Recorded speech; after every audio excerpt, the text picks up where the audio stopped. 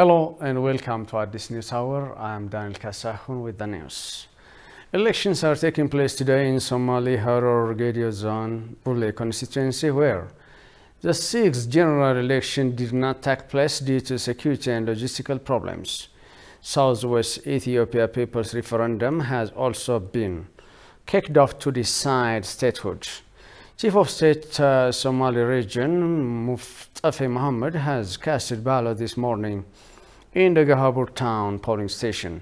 Similarly, residents of Haror region state are casting to elect their representatives for the national and regional parliament. The election in the southern region, Gedio-Zambule constituency, is also underway from early this morning. On the other hand, Southwest Ethiopia's People's Referendum has also been kicked off to decide statehood.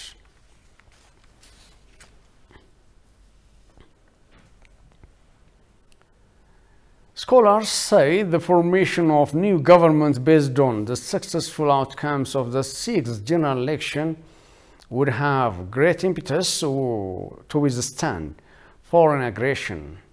They also highlighted the occurrence of elected government in place signals a direct message to anti-Ethiopian elements to refrain from their ill deeds and intentions to challenge sovereignty of the country. Let's take a look. The last 3 years in Ethiopia has seen lots of successes and challenges. The success of the government has gone to the extent of winning Nobel Peace Prize, mainly due to the peaceful engagement with the Eritrean government. Whose goodwill, trust and commitment were vital in ending the two-decade deadlock between our countries. The major challenge it faced was stabbing at the back from the TPLF terrorist group in which shamelessly exerted against the Ethiopian Defense Force. All in all, the incumbent was experiencing both opportunities and adversities. Sometimes it was sailing its boat in devastating tides, another time more or less in a settled wave. Scholars in the field say the formation of new government based on the successful outcomes of the sixth general election would give great impetus for the emerging cabinet withstanding lots of challenges including foreign aggression. Following the formation of newly elected government, the loyalty and sovereignty of Ethiopia will get better strength because there happens to be a government of the people. Foreign aggressors will think twice before dealing with publicly elected government. Their fight will not be with the government but against all the over 110 million people of the country. Their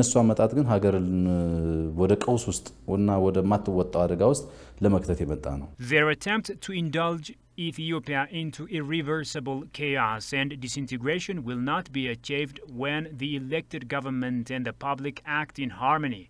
The major thing is the coming government has to take its right position to lead the country to its rightful place. When the enemies try to fight the new government, it would be hard for them to penetrate, for the people of the country defends Ethiopia's right. However, the scholars advise the new government to make a paradigm shift in order to bring about the desired change as promised during the election.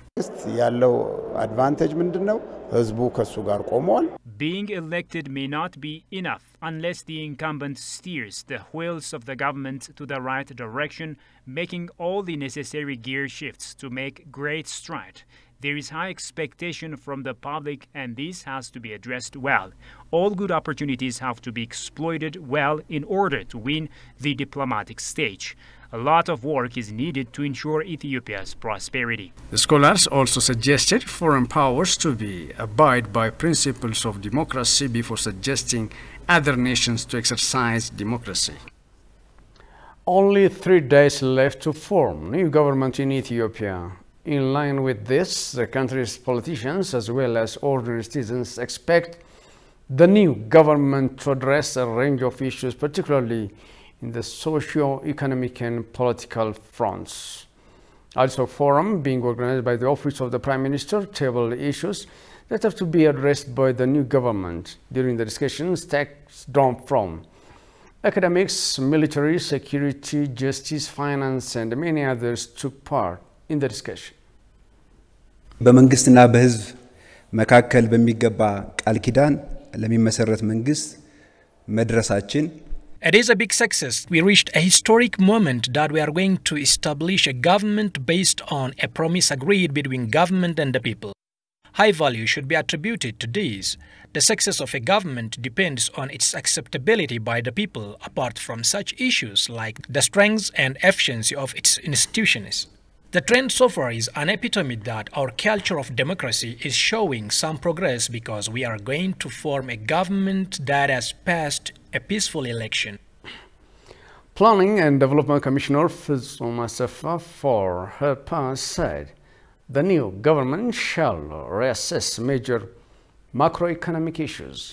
It should also work to make Ethiopia Africa's beacon of prosperity through market-led economic policy. The government shall ensure faster economic growth and ensure fair and inclusive economic climate in the country, Fizum underlined.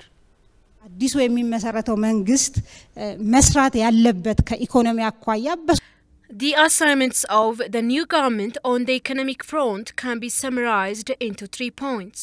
First comes ensuring social justice. Second, it should be a priority to ensure fast economic growth. In line with this, the government should cautiously avoid irregularities created while ensuring fast-track economic growth and also creating favorable conditions for causing a stable macroeconomy. Citizens shall largely participate in the development process, some in bringing the development through investments and others through using job opportunities created through investments. In addition, citizens should get equitable job opportunity, education and health service, infrastructure development as well as equitable economic gains. Political scholar Ndala Neguse suggested the new government to avoid ethnic-based political structure in the country.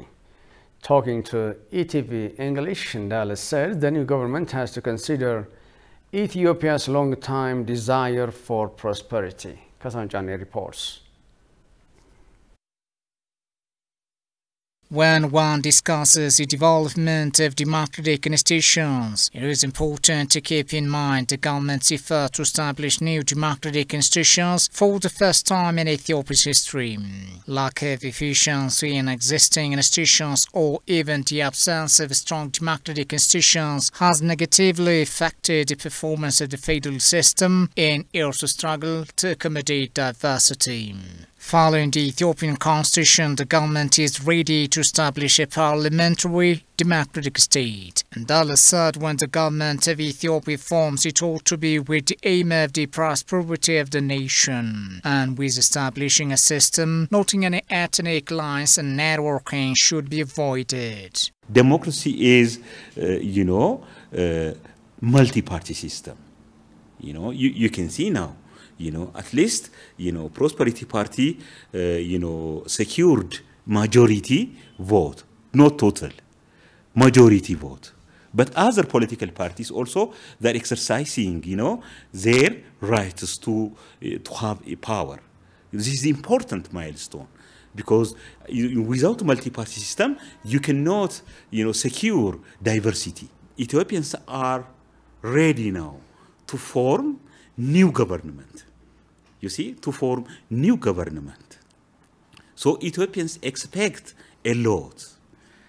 I think the first expectation should be is forming the system. We shouldn't rely on individuals. We shouldn't rely on some unnecessary network. All works, all division of labors should be based on system. This system, again, should be based on independent institutions, responsible, officials, including the House, including the House of Federations, should exercise, their rights, their responsibilities based on the Constitution, based on their promise. Already they have promised a lot. So they have to come to the point. So we don't expect a kind of passive discussion as usual, business as usual before. We don't expect that because there are a lot of problems. According to the existing Ethiopian constitution, member parliament shall only be governed by the constitution, the will of the people, and their conscience. The scholar further noted that striving for unity is the way to the development of the nation. The political appointee from other party members and independent candidates in the Oromia region and Addis Ababa state administration is a sign of a great job, something that has to be doubled at the federal level, according to Ndala. Regarding the new governments, we can say, because all regional states are forming governments, since last week. So, so concerning our unity, concerning our development, all Ethiopians, all political parties have their own, sake, their own, role.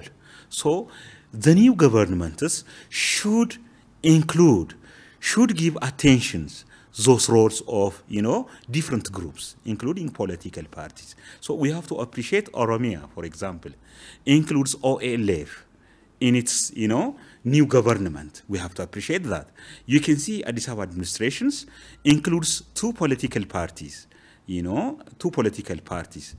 National Movement and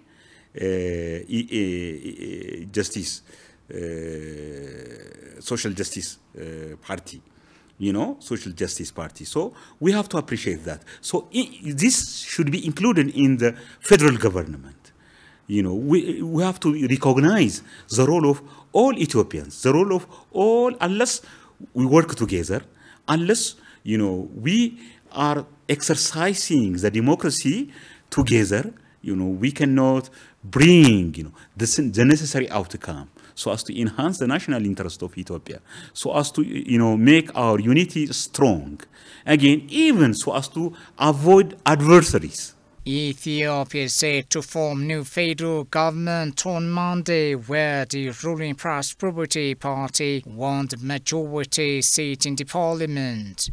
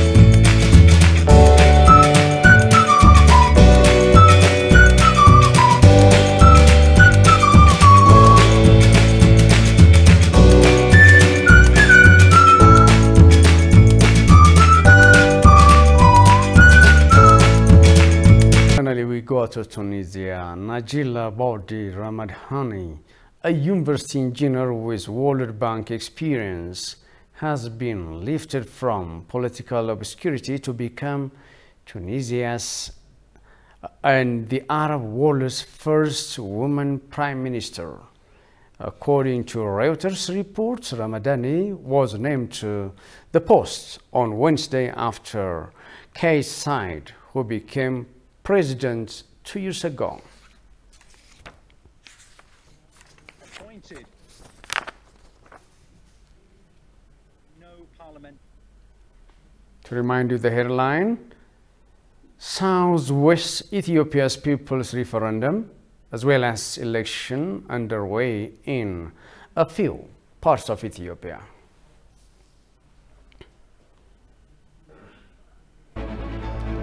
That's all for this edition. Thank you for watching. Goodbye and stay safe.